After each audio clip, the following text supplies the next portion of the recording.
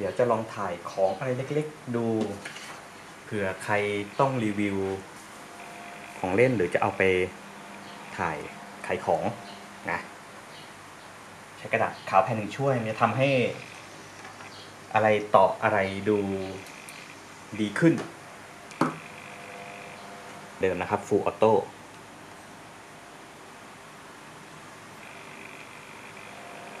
ตัวนี้ที่มุมกว้างสุดจะโฟกัสได้ใกล้ที่3 เซน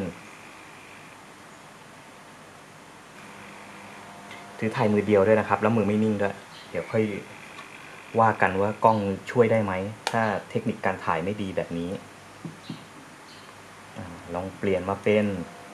ถ่ายวิดีโอเผื่อใครอยากได้ฟุตเทจไปใส่ในแบบ YouTube นะครับจะใช้ตัวนี้ถ่ายวิดีโอ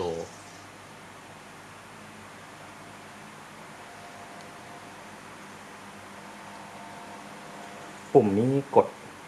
ไม่ค่อยถนัดเท่าไหร่ในบางท่า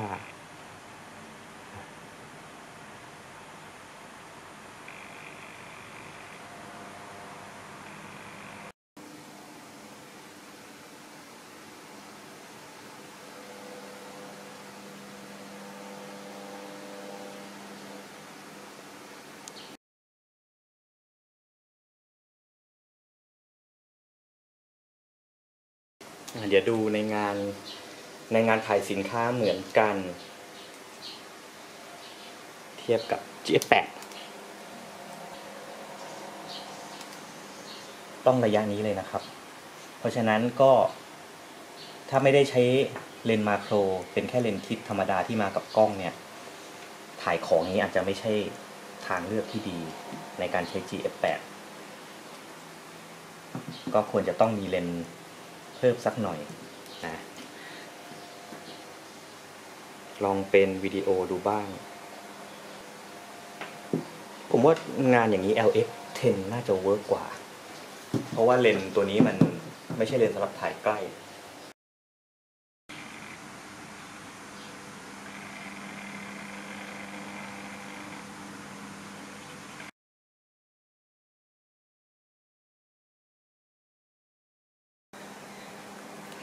ลองดู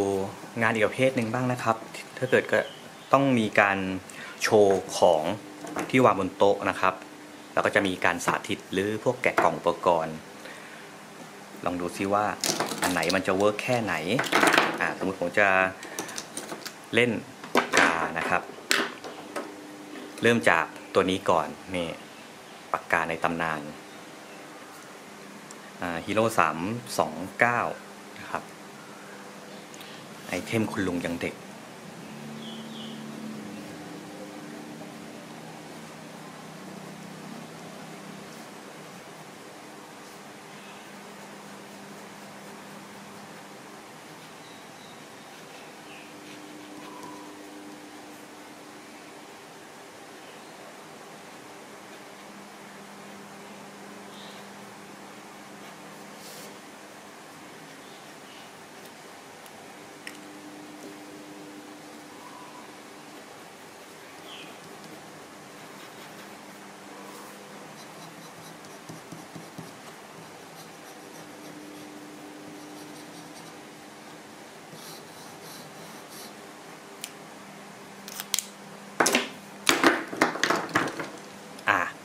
อันนี้น่าจะ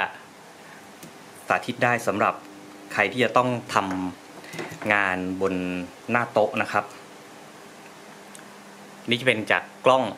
LX10 นะครับ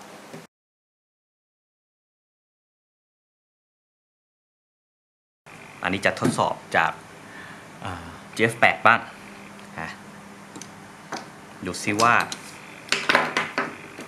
งานแบบนี้แล้วมันเวิร์กมากน้อยแค่ไหน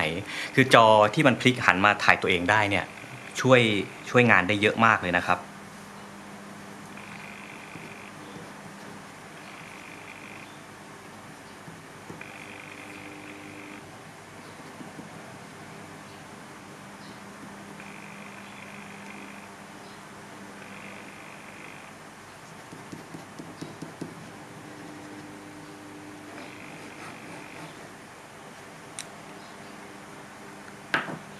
เดี๋ยวลองดู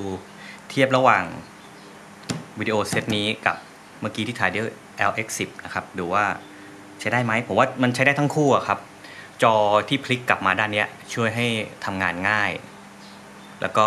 พวกคอนโทรลอะไรต่างๆก็วางในตำแหน่งที่ใช้ง่ายอยู่แล้ว